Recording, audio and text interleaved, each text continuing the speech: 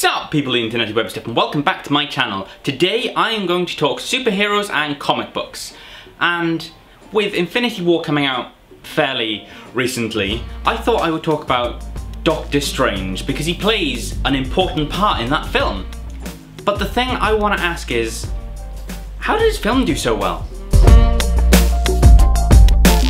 DC versus Marvel is a conversation, an argument, a debate which most comic book fans and now movie fans will attempt to steer away from. Yet, both fans claim to have the better comic book.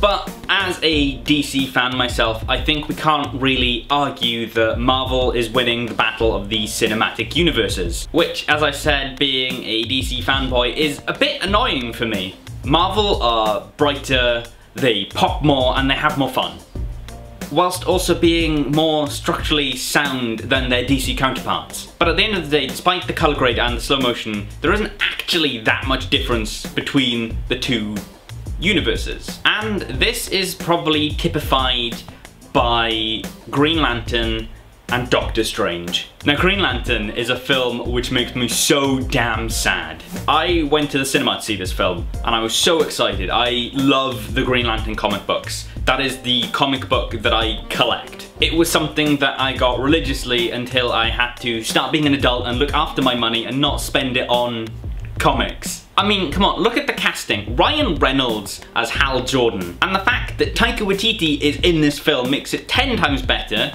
But at the end of the day, the film was a pile of wank. And there's not much we can do about it. That resulted in Green Lantern getting a 26% Rotten Tomatoes score from the critics. Yet another film, strangely, see what I did there, which is hugely similar, rocked an 89% critic score on Rotten Tomatoes. Doctor Strange is a film that I am not a huge fan of. But you're probably wondering, why on earth are you comparing these two films from DC and Marvel?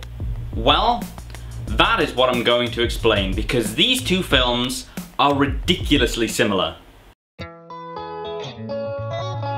First off, we have the two main characters, who are arrogant and selfish and have a fear of failing. They also both have daddy issues. I mean, come on, you cannot deny that Doctor Strange has some serious daddy issues. I don't care that it's not explained in the film. This is also met with the fact that they're both awful drivers. Like, really bad. And they both managed not to change throughout the film. At all. This is then followed with a comparison of two bald people getting them involved in a secret, ancient organization. And these mentors, or in Green Lantern's case, the guy who gives him his power ring, they die or get killed, and that results in them taking their place. Similar so far, right? It gets worse. Now the weapons. Their weapons are sentient fashion accessories allowing for flight. And they're both able to use these sentient weapons to create constructs from their own imagination using their willpower and their brains. Oh, and they both have an extra piece of jewellery, or an item, that emits a motherfucking green light that gives them more power. You're probably thinking, yeah, but these are like cookie cutter films, of course they're gonna be similar. But I would like to point out that this doesn't go to little things like I've already pointed out. It goes as far as some of the characters. Look at Kilowog and Wong.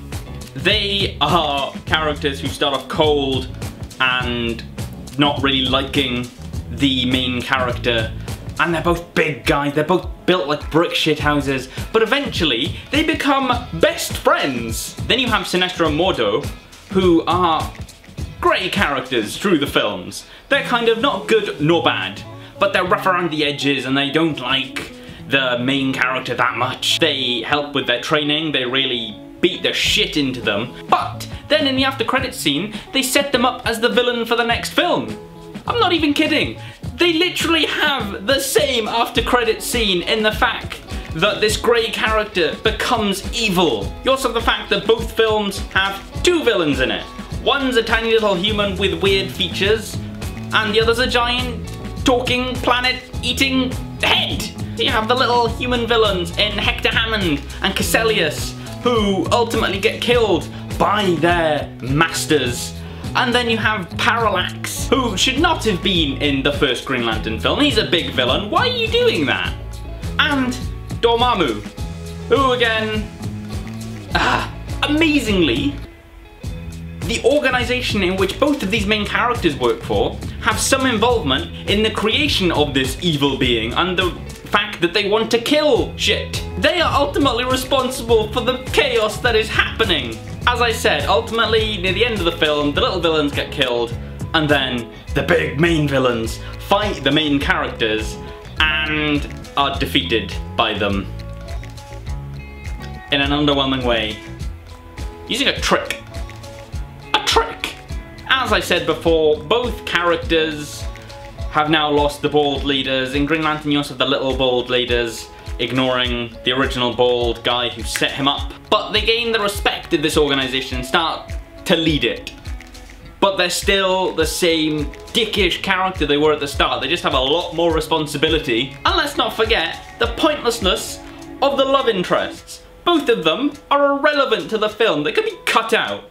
And they both seem to give them up for their greater good. Now, can someone please try and explain to me how these films have such vastly different responses from the audiences and critics? If anything, the Green Lantern film should have done better than the Doctor Strange film. We weren't clogged up with all of these superhero films then. But for some reason it's universally lambasted.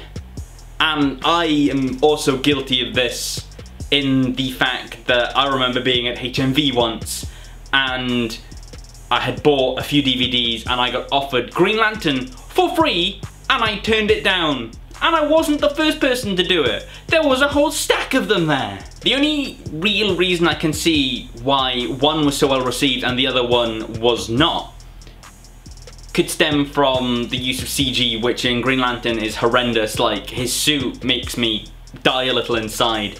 And the CG in Doctor Strange is okay, it's funky. So you've also got the fact that they use an actual costume in Doctor Strange. But I think the most damning thing of all is the reason that Green Lantern failed and Doctor Strange succeeded was it's Marvel.